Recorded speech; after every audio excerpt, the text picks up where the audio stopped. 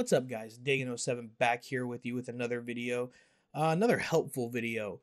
And what spurred this video is I own several different platforms to game on: Xbox, PlayStation, Nintendo Switch, and of course PC. And with that brings a couple difficult things when it comes to wanting to stream from those different platforms.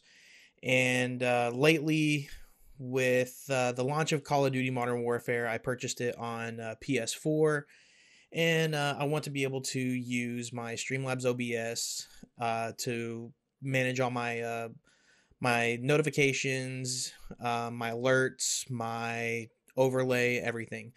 And I don't own a capture card. I don't own like a Elgato capture card or anything. So natively, Microsoft, since Microsoft owns Xbox, natively there's an Xbox application for Windows 10. And that got me thinking, is there something like that for PlayStation? And lo and behold, there is.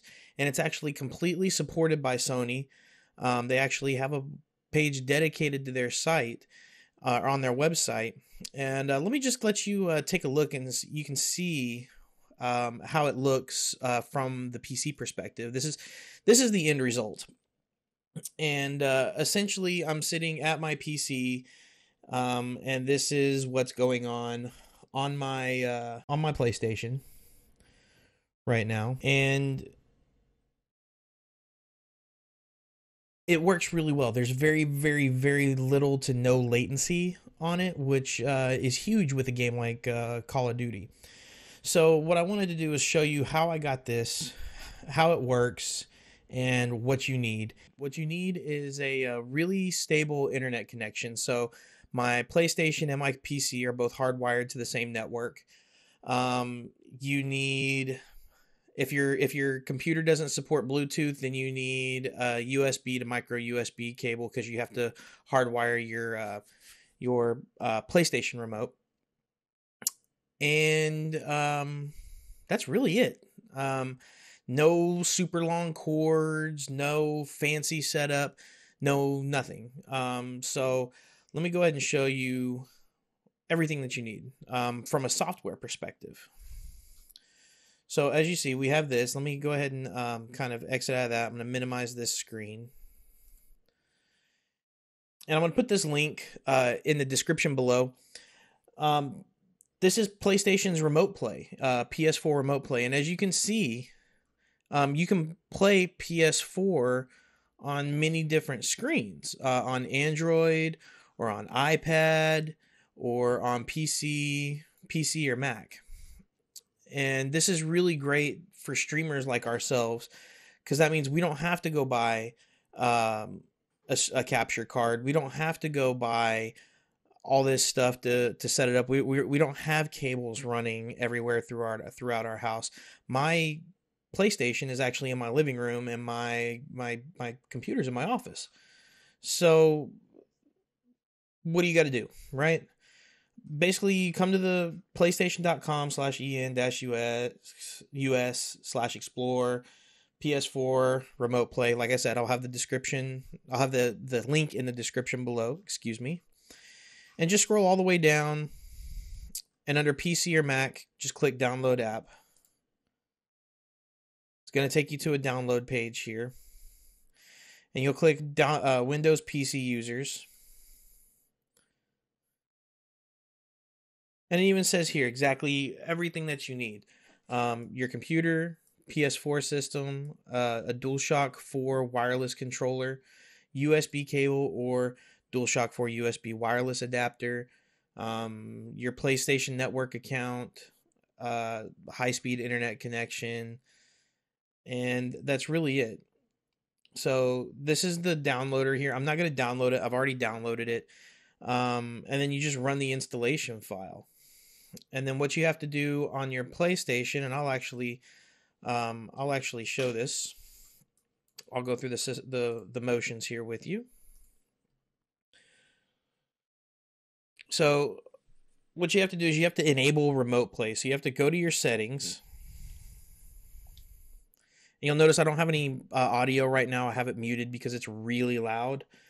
So just bear with me on this one.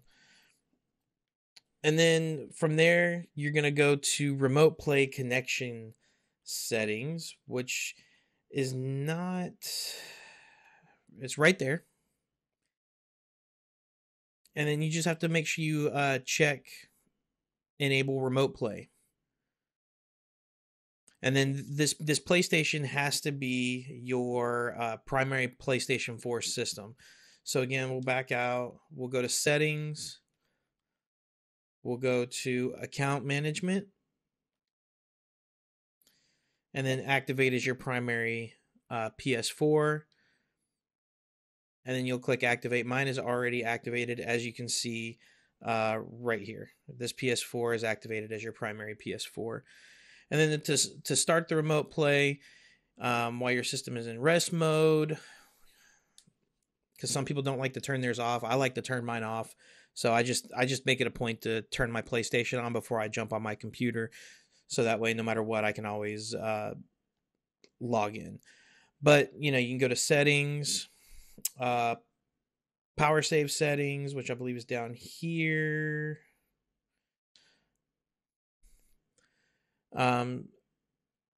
Set features available in rest mode.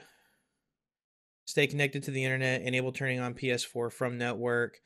And those are the two main ones. And I have keep applications suspended, mainly because if I'm playing like Hitman or something like that, I don't want to have to start all over. It's a pain. And really, that is it. And then you go back to your computer. And mine's down here. And you just launch this. And I'm gonna go ahead and quit out of this here. Just kind of give you an idea of the process as it happens. So I'm just going to open remote play. It's always going to check for an update. It's going to tell you to use this PC to enjoy your PS4 even while you're away from it.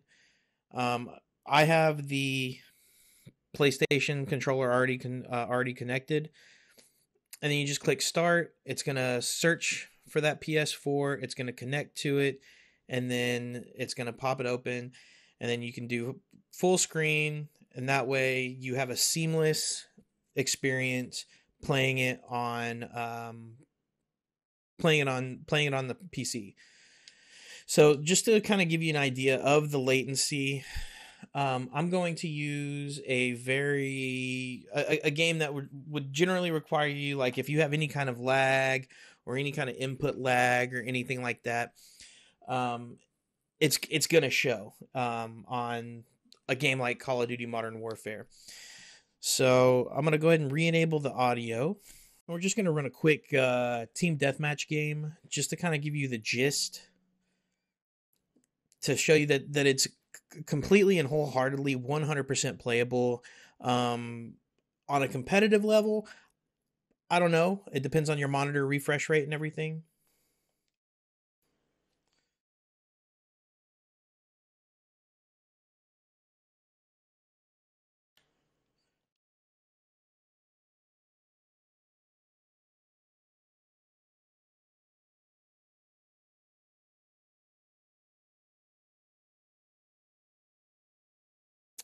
And of course, with my setup here, we just have to make sure that audio's in the right spot so we can hear. Your setup might be different. I use Voice Meter Banana to handle most of my audio settings. So just as a FYI, your computer might switch your default audio device to your controller. So just be on the lookout for that. That is a little caveat. And let's go ahead and get this maximized.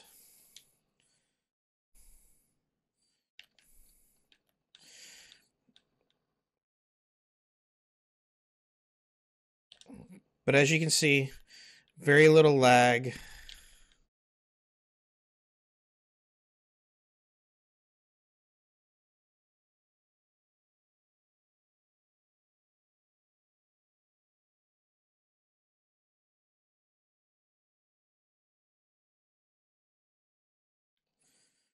See, I'm able to get out of harm's way.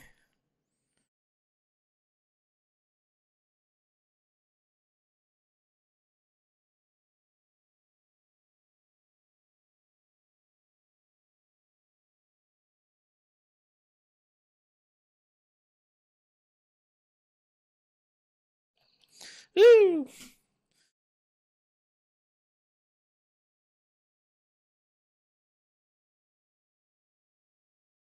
So as you can see, we're not doing. I mean, it's very very playable.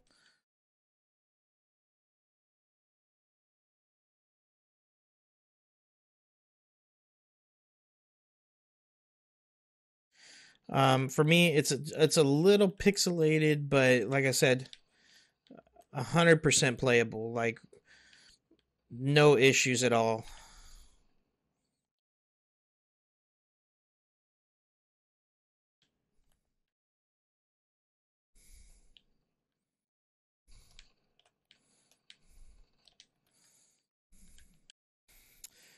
So with that, I'm gonna say that's it for this video, guys. Um, my next video, I will be showing you how to use different controllers for this. Sorry, I'm playing this at the same time. I'll be showing you how to use like an Xbox One Elite controller